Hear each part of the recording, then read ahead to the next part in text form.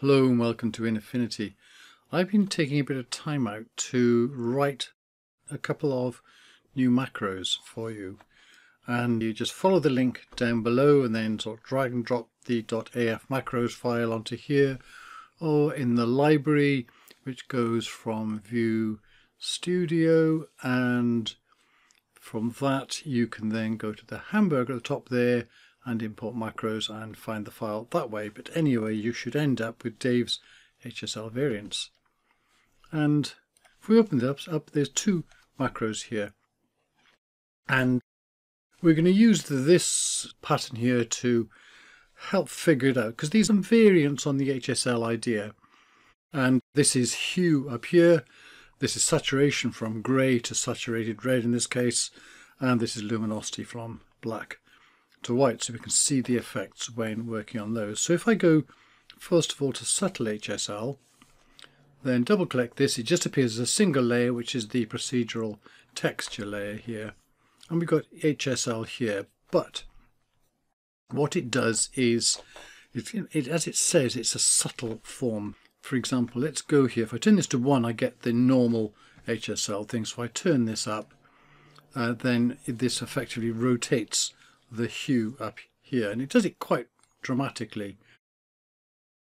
Whereas if I go to the 0 here and then rotate hue here, it just shifts it a little bit, because it's a non-linear. It will eventually shift it a long way, but it gives you a lot of play in here, or just a little bit of shift, because you want that amount of play, because you only often want to just nudge the colour.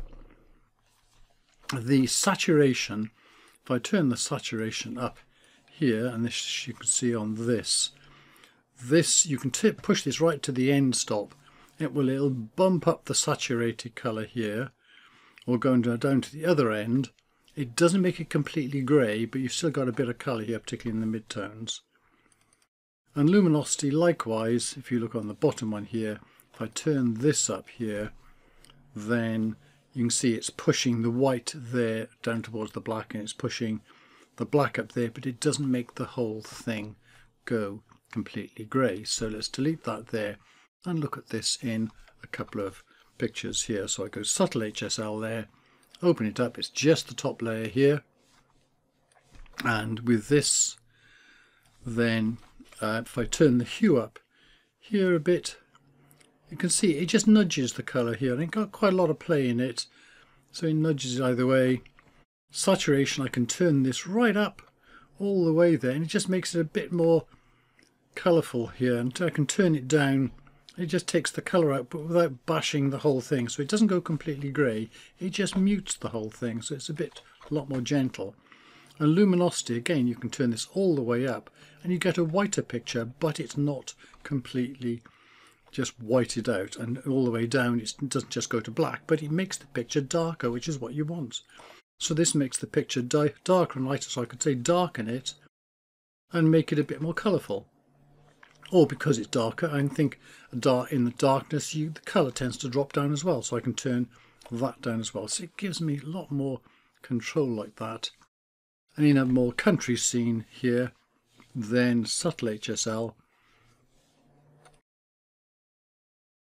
If I shift the hue a bit here, you can see, look what it does to the sky there. You can just get a different colour of sky, so it's a useful hue shift.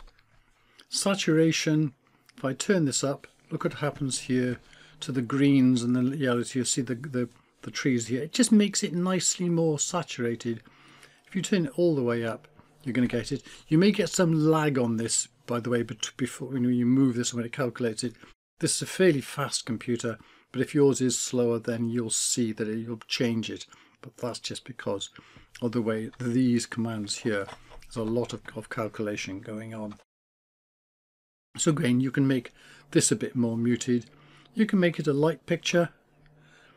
Yeah, and you make it a dark picture, but it all does it in a kind of sensible and kind of fine way. So you can just play with all kinds of things on this. So there we go, that's the subtle HSL, and in the next video I'll show the hue, whiteness and blackness, because this needs a bit more explaining, but we'll leave it there for now. and subtle HSL. Actually, I find it more useful than the other HSL for a lot of things where I just want to give some universal change to the picture. Anyway, that's it, and thank you very much for watching.